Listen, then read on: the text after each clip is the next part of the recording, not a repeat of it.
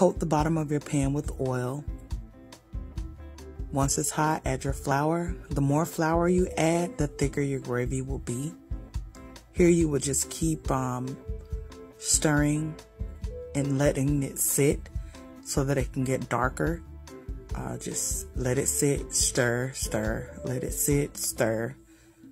Keep doing that for about maybe 5 to 10 minutes. Depending on how high your burner is, the quicker the flour will burn or brown. Once it gets to the brown color that you like, you would add your onions. Cook them down, add your water. Then you would just season it to your taste, whatever seasonings that you like. You would add your meat here at this point. Once you add your meat, then you would cover it and just let it simmer.